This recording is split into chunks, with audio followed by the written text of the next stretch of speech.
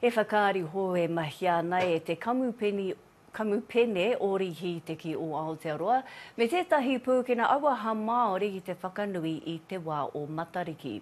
He kaupapa a whānau tēnei, a hei ai te rangatahi ki ētahi wānanga mō te orihi teki. E whakakotahi ana i te ao Māori me te ao orihi teki. Ko Tiaho Pō he pūrākau nā Juanita Teepa i tito mā te kamupene orihi teki roera o Aotearoa.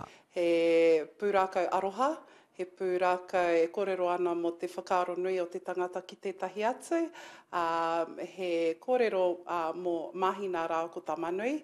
Ki ngā whakatipuranga e haere tonu mai ana, kia kaua tātou e kauponu i ēnei rawa, i ēnei rā, kia āhei wā tātou tamariki mokopuna, te whiwhi au a rawa i ngā rā ka heke mai.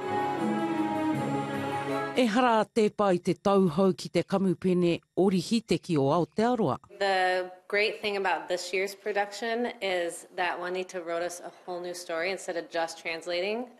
That's amazing. This is our third work for the company for the Te Papa family shows, and our first work, The Ugly Duckling, was the first time that we had involved te reo narration and translation for the work. And then last year we did a work called Tane and the Kiwi, which then again included te reo, and it's also a New Zealand story.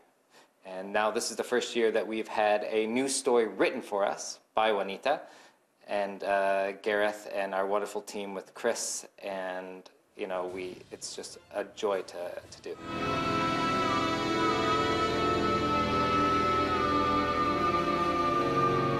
Ko ngā kaihanga waiata ko Jeremy Mayo, ko horo mana horo, rātau ko Gareth Wha.